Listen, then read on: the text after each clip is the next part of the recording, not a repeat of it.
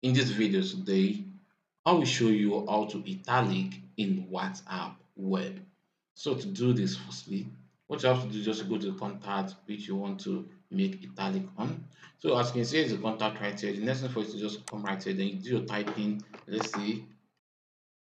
So when done with that, the next thing for you to just select anyone which you want to add italic to. Let's say I want to add italic to only this you, which is this one. What I have to do is also come right here, then I press down my shift and add this underscore, as you can see. So when done, you can just come to the first letter right there also, then you add underscore to it. As you can see right now, this text is now on italic. So when you send this, as you can see, only the U is on italic. Let's say you want to add everything in italic. Let's say happy to see you. You want to make everything italic. What you have to do is go to the last word or last alphabet there, then you underscore it. Then you come to the first alphabet, then you underscore it.